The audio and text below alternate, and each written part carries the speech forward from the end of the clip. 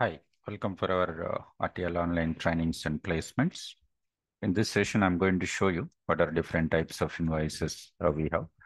Generally, when we are working with our Fusion applications in the cloud environment, once we have the access to the account payables roles, it means AP roles as well as the data access. Once we have, then we will be able to access the invoice page and create the invoices. While creating invoice, we will see the different types of invoices like standard invoice, credit memo, debit memo, withholding tax invoices, interest invoices, like that, right?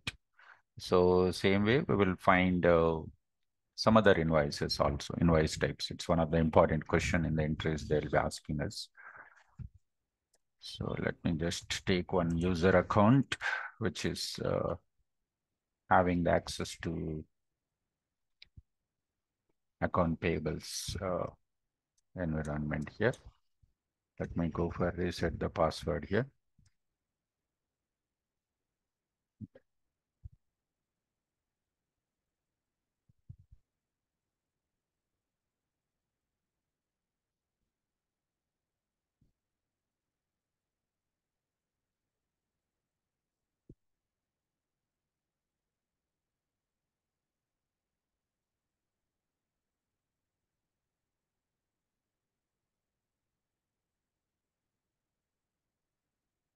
Go to navigator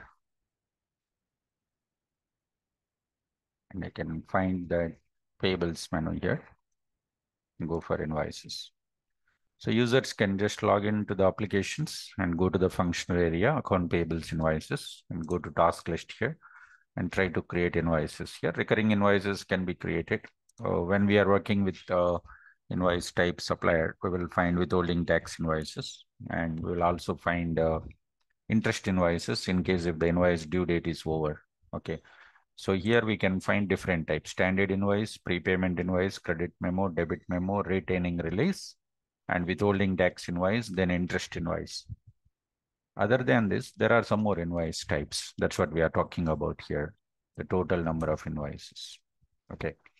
When we go for here, invoice types, standard invoice, we know that it is basically used for standard purchase options. And then we have here prepayment invoice when advance is required for the supplier.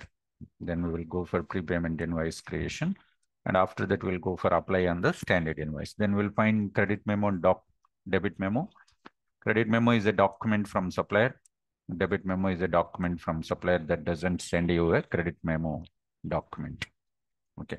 So both invoice types will be negative amount, which will be used to decrease the supplier liability. Withholding tax is automatically generated invoice when the tax authority for withholding tax. Okay. Interest invoice also is automatically created when the invoice due date is over. And if your supplier side is enabled as interest invoices, then we can find that.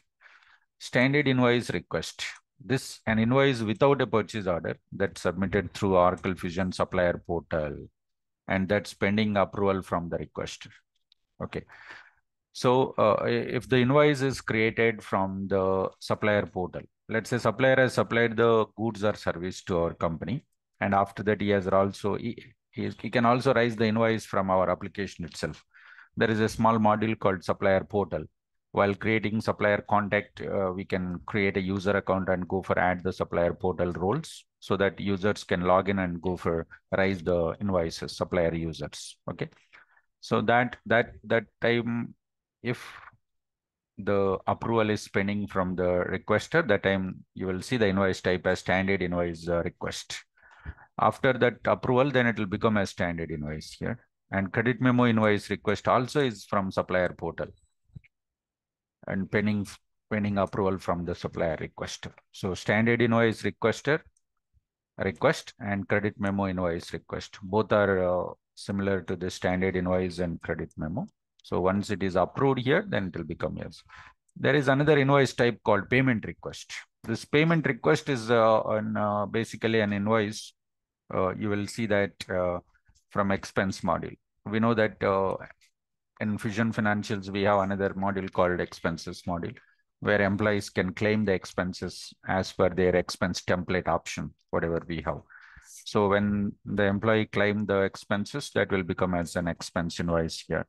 And also in Fusion Receivables module, whenever you wanted to go for a refund funds to the customer that is not defined in a supplier, an application, then we call it as a payment request.